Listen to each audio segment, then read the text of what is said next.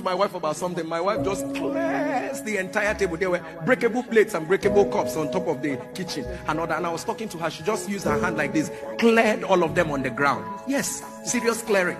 Cleared all of them on the ground, and everything broke and all that. And I'm looking, I've never seen that type of thing. Hi everyone, welcome back to the channel. If you're new to the channel, please subscribe. For our returning subscribers, thank you so much.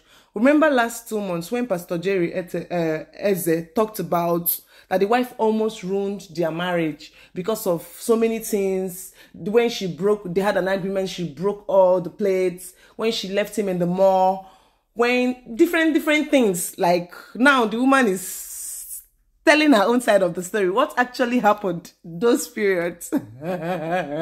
Oh God, marriage is good.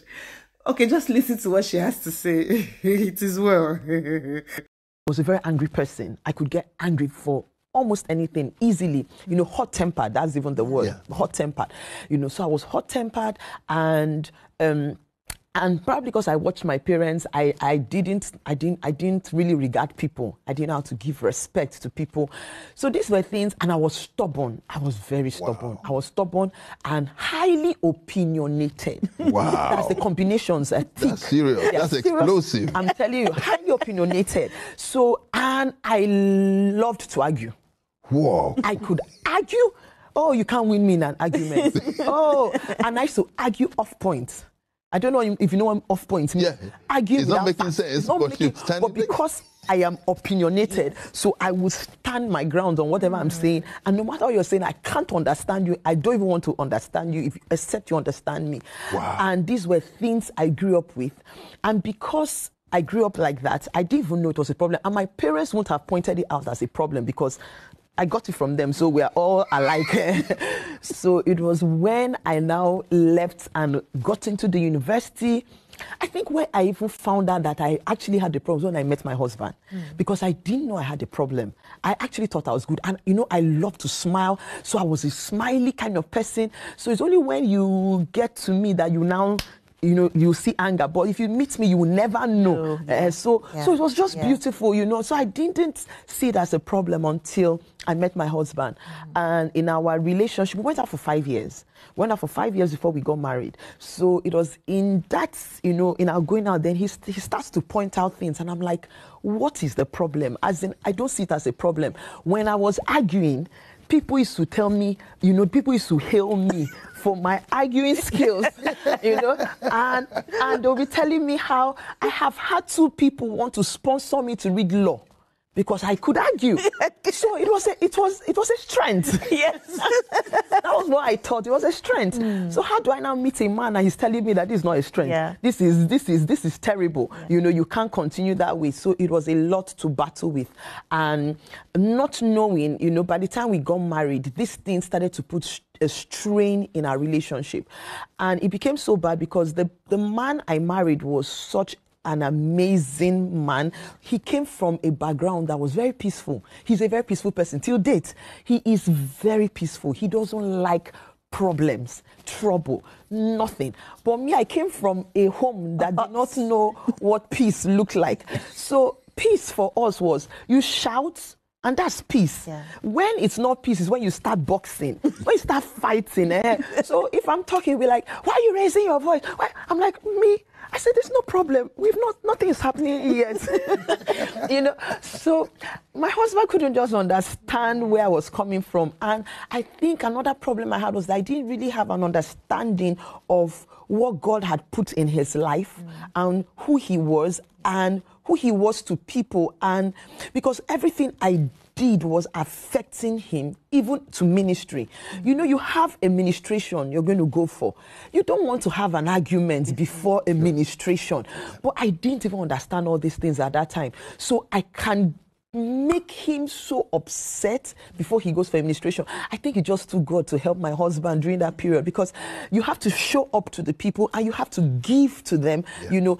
And it's now that I'm doing ministries, now that God has, that I now understand the place I put him in those years, because you need a mind that is, at peace, and you need a free spirit even to receive from God. You don't need offense. You can't receive from the Holy Spirit with offense. So you imagine what I was doing. I think the devil was just using me, at that point. And these things were things that caused a lot of strain, to the extent that at some point my husband even, stopped talking much to me. He would just be quiet. I can say everything I want to say. He would just be nodding his head. And you're expecting that he shouldn't just nod, but he was just nodding because I don't know the next thing I'll say, and you flip, you go off, and I won't know how to control you. So, and just to go back to what you said, sir, about, him saying I left him. Do you know, the truth is that angry people, most times, when they do the things they do, they don't even know what they are doing. They don't remember. Wow. They don't remember what they do, because they do it in anger, in the heat of the moment. It's an emotion that it's uncontrolled. And because you react, based on that emotion, by the time you come back to your senses, by the time you calm down, you forget too many things you did in the heat of that outburst. Wow. So it's the people that you have offended or hurt that are the people that can remember what you did. Yeah. My husband has also reminded me, one of the times he spoke, he said he can remember the times I threw plates out of anger. Do you know, I can't remember it. And I tell him, are you sure it's me? I said, it can't be me. No, I couldn't have done that. By me now. No, it's not me. But you see, but these are things you do, and it keeps, it keeps, there was something I said in my book, and I said that, I said something, I'm sure you must have read it, when I said that, today, marriages, what is breaking homes is not even, it's not as much as, those days where you say maybe it's infidelity. Yeah.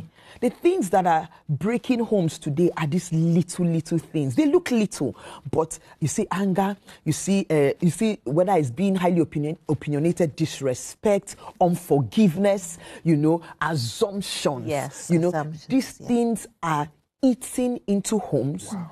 And without you knowing, that's why you hear people say irreconcilable differences. Yes. What are those things that, And then sometimes you ask, you say, what happened? Yes.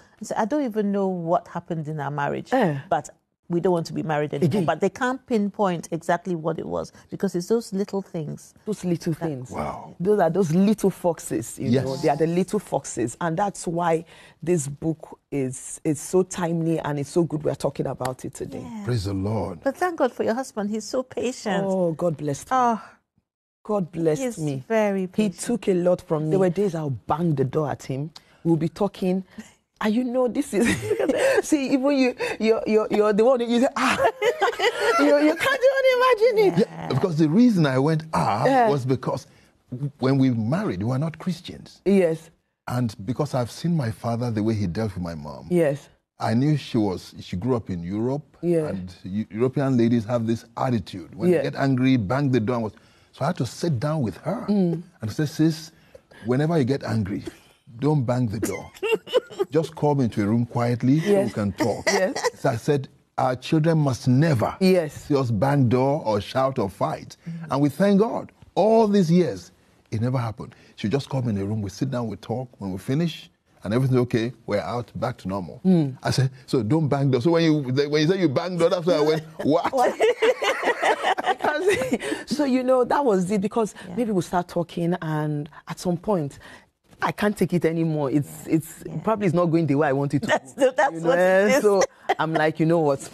Whatever wants to happen, let it happen. Yeah. Wow. And I walk out, I bang the door, and he's there. And he won't chase me. He won't come after me. He won't raise his hands. He won't raise his voice. He will just stay there. Even, you know what he used to do those days?